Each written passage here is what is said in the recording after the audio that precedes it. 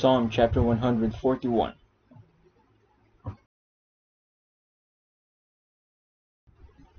A Psalm of David. Lord, I cry unto thee, make haste unto me. Give ear unto my voice, when I cry unto thee. Let my prayer be set forth before thee as incense, and the lifting up of my hands as the evening sacrifice. Set a watch, O Lord, before my mouth, keep the door of my lips. Incline not my heart to any evil thing, to practice wicked works with men that work iniquity, and let me not eat of their dainties.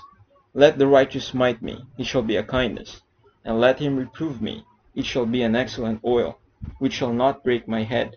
For yet my prayer also shall be in their calamities. When their judges are overthrown in stony places, they shall hear my words, for they are sweet. Our bones are scattered at the grave's mouth, as when one cutteth and cleaveth wood upon the earth.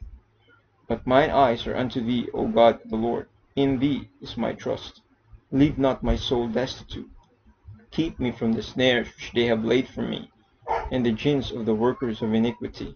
Let the wicked fall into their own nets, whilst that I withal escape.